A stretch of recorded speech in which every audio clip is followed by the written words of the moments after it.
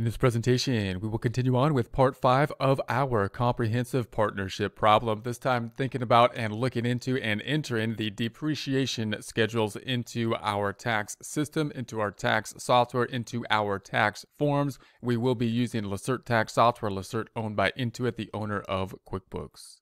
Here is our form 1065. We've been entering the data into the balance sheet last time. So last time we entered the beginning balances into the balance sheet. The other thing we will need to deal with is the depreciation schedules, which will be supporting the property, plant, and equipment information. So now, if it's the first time you're entering the data into the tax system, you may want to enter the tax system and override the things such as the accumulated depreciation and the depreciation so that you can first enter the data and then go back in and see what will happen when you enter the schedules and see what type of adjustments will result when you enter the schedule. That way you can do it in a systematic way and see what the adjustments will be as you enter the schedules. Now, if you're performing the information, if it was in the system last year and rolling over to the current year, then you can't really do that because the information's already in the system. So we'll have to deal with the fact that we already have this information and the system's going to be calculating things like depreciation for us.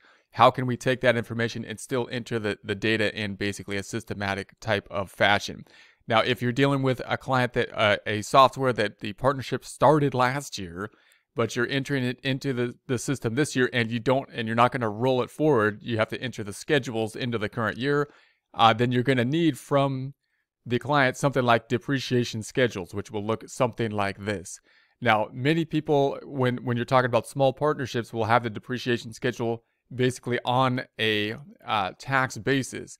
But it's possible some companies will be running, or some partnerships will have both a book basis depreciation and a tax basis depreciation, in which case we'll have a deviation or a change between the two. We're going to run that kind of more complex scenario here. So we have two depreciation schedules. One's going to be for the books, and then we have one depreciation schedule for the taxation. Now, typically, this is for 2019. Now, typically, this would be something for the prior year, 2018, that would be attached to their tax return and something that we can then use to enter into our system. We're just going to use these schedules to enter the beginning balances into our system.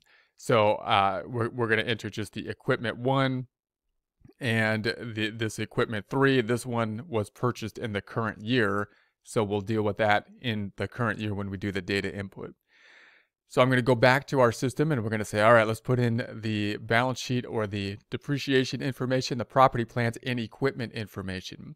And so we're going to go to up top, I'm going to go to the depreciation schedules. And it looks like this is the data input screen that we're going to be using for Lacerte.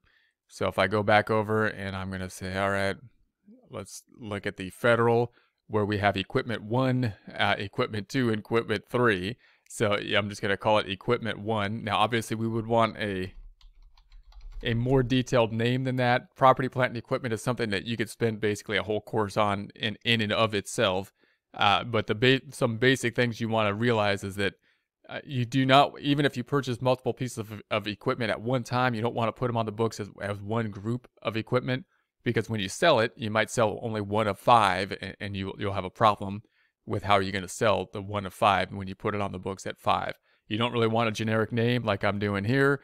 You want a specific name. You may even want the serial number of the pieces of equipment so that you can track them, and when you sell them, you know which piece of equipment you're talking about. So we're focusing more on the calculation here. The form is going to be 1, the activity, the category. Now, often also, if you're getting this information from a prior tax return, you don't have control over any of that. You're going to put the information in there as it's been given to you in the prior year tax return.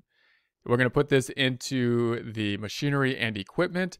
The date it was placed in service, it says here, was 1117. So I'm going to say 010117. The cost or basis is going to be the $60,000 for the first piece. We're going to say $60,179. Now we're looking at the prior year. This is the book, and I'm on the federal. So we had prior year 179 of 50,000 and then depreciation of 10,000. This is what gets really confusing about these schedules, is because now you got the depreciation, which is going to be, could use different methods. In this case, it's a straight line half-year convention, 7-year life. So you're typically going to be using the makers, which is kind of a form of double declining half-year convention, but you could be using a straight line. So again, we're going to put this in the system and be consistent with the prior year tax return. So we're going to say that this was in the system prior year. So we got 179. We're going to have to put in at the 50 and the depreciation of the 10,000 in the prior years. So I'm going to go back over and say we don't have any current 179. Prior 179 we said was the 50,000, and then the prior depreciation or amortization was 10,000. So there is that item, and then I'm going to go back over and we're going to pick up this one, the equipment 3. We're not going to put equipment 2 because it's going to be in the current year. So that's something we purchased in the current year. Equipment 3 on January 1st, 2017. So I'm just going to call it equipment 3 is going to be on form number 1. It's going to be a category number 3 again. It's going to be as of 01/01/17, we're going to say. And it's for the amount of $255,000. So I'm going to go back over and say this is for $255,000. Then as far as the depreciation goes, we have the prior depreciation of $100,000. So we're going to say $100,000 prior. We don't have any 179 or special, so we're going to keep it there. So I'm going to say prior depreciation $100,000. Okay, so let's take a look at what that will look like. If I go back to the forms then, we're going to go down to the depreciation schedules for 2019. And here we have them. Now in Lacert, you'll have a few different schedules. We got the summary schedule. This is kind of like a shortened version of the schedule with less columns. Then you got the regular one, which is the one you kind of have to use most of the time because it gives you the detail you need. We're breaking it out by category. There's the machinery and equipment. There's the two pieces, the date acquired, January 1st, 2017. The costs, 60 and 255. We have the prior 179 deduction, then the prior year basis and the prior year depreciation here. And so that's what we have thus far. And if we match that out to our forms for the federal, it looks good, right? So because we're not including this item here, the second item is going to be included in the current year. Now, we're also going to have a difference between the federal and the books, because the book basis was this item. And so we have different depreciation methods. The book's all straight line 7-year. Notice I don't think I put the method in there too. Regular, I'm going to go back over. And I'm going to put the method, which was for the first piece, I think it was straight line 7-year, we said. It was straight line 7-year. And for the second piece, it's going to be makers 7-year. So it's going to be 7-year makers. And let's go back over. And what that'll do is it'll calculate. Now, we kind of forced the prior year depreciations, but that'll help us to calculate going forward now. So we have the straight line half-year convention, 7 years. It's already fully depreciated, nothing in the current year. Double declining, half-year convention, maker's method, and that's going to give us the 44,600 in the current year. We're not concerned with the current year yet, but note it's already calculating it, and so we'll have to deal with that in some way, shape, or form once we start entering the data input into basically the tax return, the income statement form of the tax return. And you'll be able to see that if you go basically to page 1 of the tax return, then we already have that depreciation that's pulling forward. We didn't do any data input. So we're going to have to deal with that in some way. Now, the other thing we want to consider is the fact that we had 2 depreciation schedules. In some cases, in many cases, for small partnerships, they may just use the tax depreciation and not deal with the fact that the book depreciation could differ. However, you may want the book depreciation to differ, and therefore we'd have to put the adjustment between the tax and the book depreciation. So let's do that here. We're going to say, here's the book depreciation, and it's going to be using that straight line convention, 7 years. So if we go back into the taxes, we could see the book depreciation down here, and if I scroll back over, it's using the straight line and the double declining. So what I'm going to do is adjust that. So now I'm going to go back to the detail. We're going to then go to the equipment 1. I'm going to scroll back down and say, here's the regular AMT, and then here's the book depreciation. I'm simply going to change the method down here. I'm going to change it by going all the way down because I want to just pick a straight line here, just the straight line method, not the maker's straight line because it has that convention in it, half-year convention. So I'm just going to say straight line, and then I'm going to say underneath the life is going to be 7 years. I'm going to do the same for the second one. So we'll go down here and I'm going to say, all right, we're going to scroll down to the book stuff. Scrolling down to the book stuff. There we go. And then we're going to say that this is going to be straight line. So I'm going to scroll down to the straight line information down here. So it's going to be straight line, 7 years. Straight line, 7 year. Then I'm going to go back up top. We're going to go to the forms. And so now we're on the book. There it looks good. We got the straight line, 7 years. And that looks good, but we need to enter the prior year depreciation as well. So we're going to force the prior year depreciation for the book purposes. So I'm going to go back over and I'm going to need the prior year, which is calculating here. I'm going to go ahead and force that to the book depreciation, which will differ than the tax depreciation in the prior year. Let's start with the top one. Scrolling back down to where we had the book information, straight line. Current year depreciation, here's the prior year depreciation. And if we go back up to our information, we're going to say it should be the 17,143 for the prior year, 17,143. So I'm going to say 17,143. And then I'll go to the second one, and then I got to scroll all the way back down again. We're looking for the book information, there it is. And we're looking for the prior year depreciation. That's the one we want.